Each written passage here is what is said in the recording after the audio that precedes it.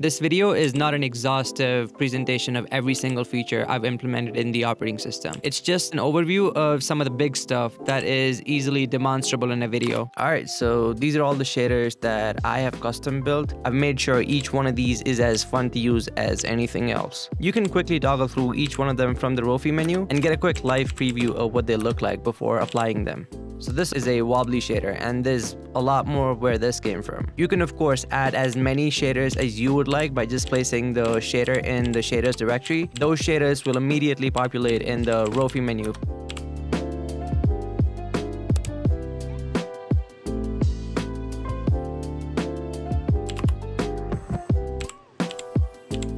Now this is genuinely a game changer of a shader. You can create one of those anaglyphs 3D glasses and you'll start seeing everything in 3D. The whole experience gets elevated to a whole different level, especially if you're consuming a lot of media like videos and movies and stuff.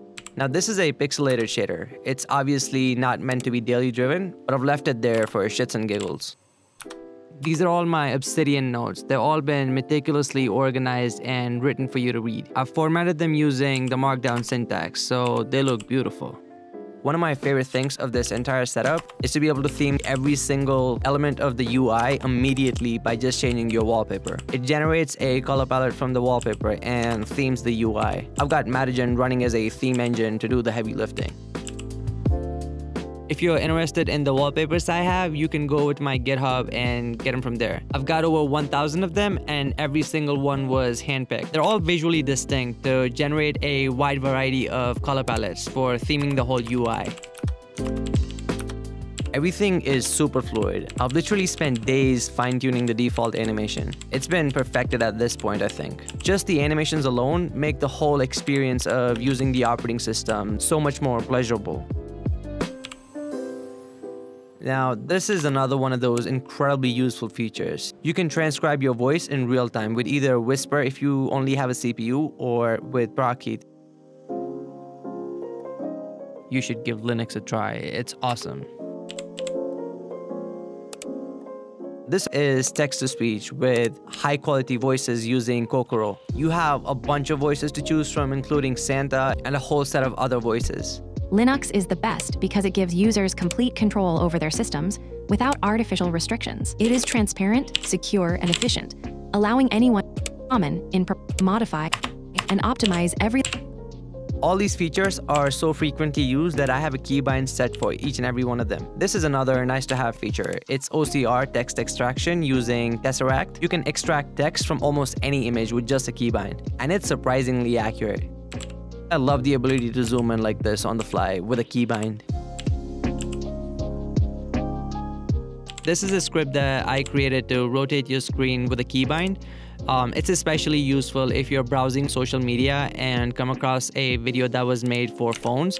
In that case, you could quickly rotate your screen and have the video make use of all the available screen real estate. You can scroll and have a lot of content be displayed on one page at the same time. You probably don't realize how useful it is until you actually need it.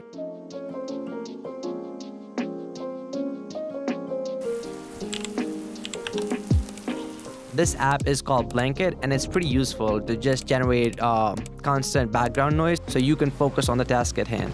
And this is my to-do list.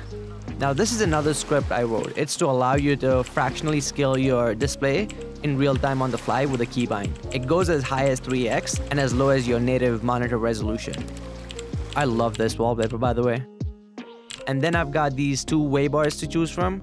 That is of course again toggleable with the keybind. This one is a nerdy one. It's got a lot of functionality, a lot of features, but it doesn't look quite as good as the modern UI. So if you're more aesthetically inclined, you can choose this one.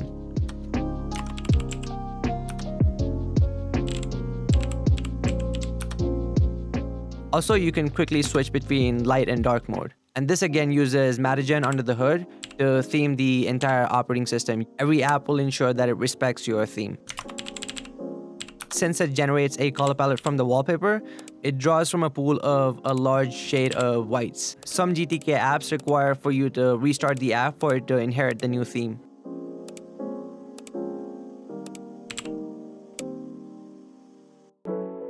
As is tradition in Linux videos, here's a Fastfetch. Now, on the bottom, I've got on-screen display for things like caps lock toggling, brightness control, volume, and media playback status. And of course, you guessed it, this also makes use of the Matugen color palette. You can quickly use this terminal user interface to dial in your timeout settings. I made this so you don't have to dive into the config files and be intimidated by the code. I've designed this OS to appeal to both kinds of users, people who aren't really all that technical, and also hardcore Linux enthusiasts. I've written a script to unify almost every setting in this one Rofi menu, so you can change stuff from right within here. And every last Hyprland keybind, along with what it does, is listed in this Rofi menu. So you can learn what combination of keys is responsible for what. And these are obviously invocable right from the Rofi menu. They will emulate a combination of key presses to trigger the functionality. This is another Rofi script that essentially acts as a front end for Matugen, that allows you to fine-tune and get a very specific set of colors and contrast from your wallpaper. This vlogout menu, although it does inherit Matugen colors, it doesn't look as good as I want it to, so I'll get to working on this in the next few days and getting it to look a lot better than it does right now. And then I have another Rofi script for power menu options. It also tells you how long the system has been awake at the top. I love this app so much. I just wrote this last week. It produces high quality mechanical key sounds on each key press. And the best thing of all is that it runs entirely from RAM, so it's very efficient and fast. I've also made it so that it uses a UV virtual environment to not pollute your system with dependencies. It's as snappy as it can get with no latency. And this again can be toggled either from the Rofi menu or with a keybind.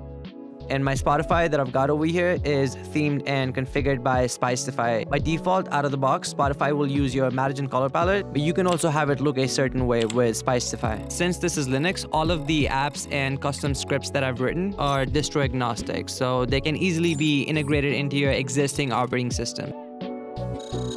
This is EDex UI. This doesn't really do anything, but it looks pretty cool, so I thought I would include it.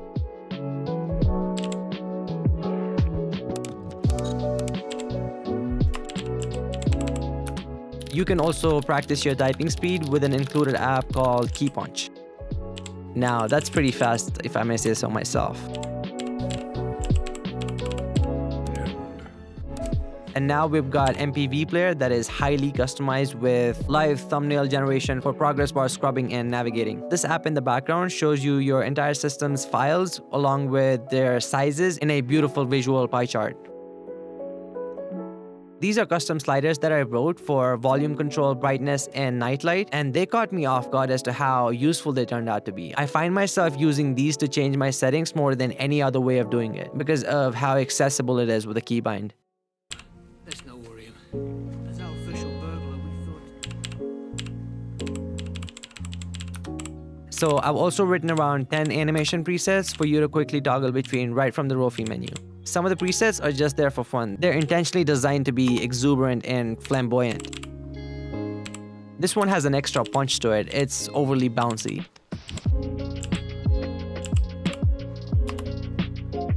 This is a slow motion preset for all the slots out there. I'm not going to go through every single preset in the interest of time, but you can select the one you want based on your preference. Personally, the default one is pretty good. It's the best one. But you can also drop in your own animation config files in the animation directory, and they will automatically be indexed and listed in this menu. If you're one of those people who find animations nauseating, you can disable animations altogether system-wide with a disabled preset, and everything will just happen instantly.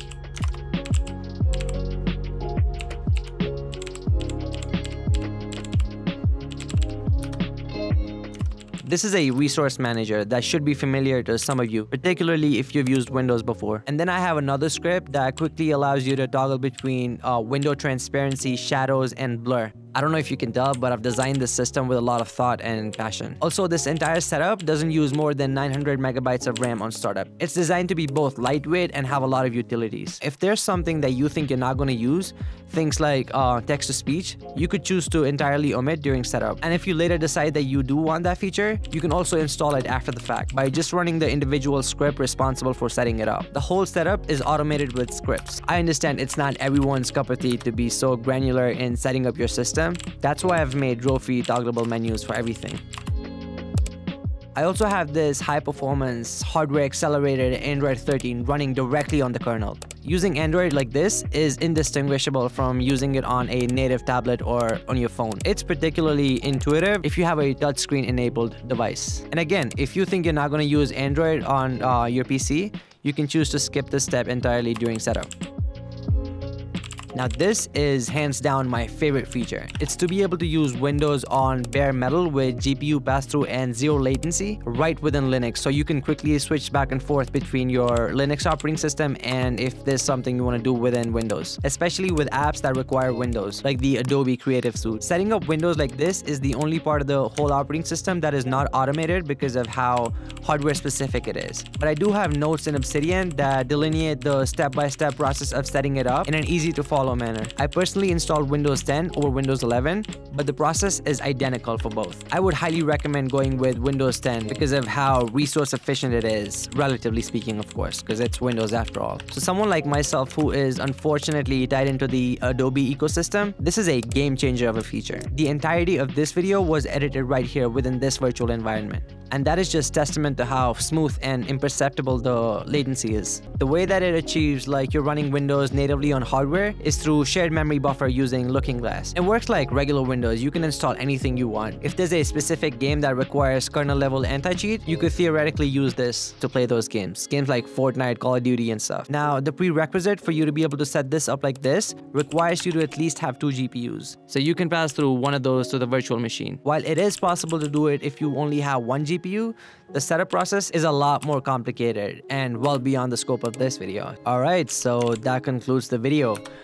So this project took me a lot longer than I anticipated it would. I first started out thinking that I would be done with it in over a week, and I'm still here, it's still in development. I do plan on supporting this on a long-term basis, and I have a cat that's kind of distracting right now. He's right here. I tried to give him an egg, but he wouldn't eat it. Oh, I think he's gonna eat it now. He just wants pets. He's addicted to these pets. Oi, kya chahiye? Kya chahiye? Idhar aao. So yeah, if you found this video interesting, or if you even found this amusing at all, head over to my GitHub and give it a star as a token of support. I would appreciate that a lot, because I poured my blood, sweat, and tears into this project, and this is all I've been thinking for the last 8 months. This cat is so distracting. He's trying to get on my lap and everything. I'm gonna wrap this video up right here. So everything I showcase in this video is open source on my GitHub. If you need anything at all, feel free to take it without attributing any credit. I don't mind at all. Have a nice one. I'm Faiz, and I'll see you in the next one. Peace out. Oi.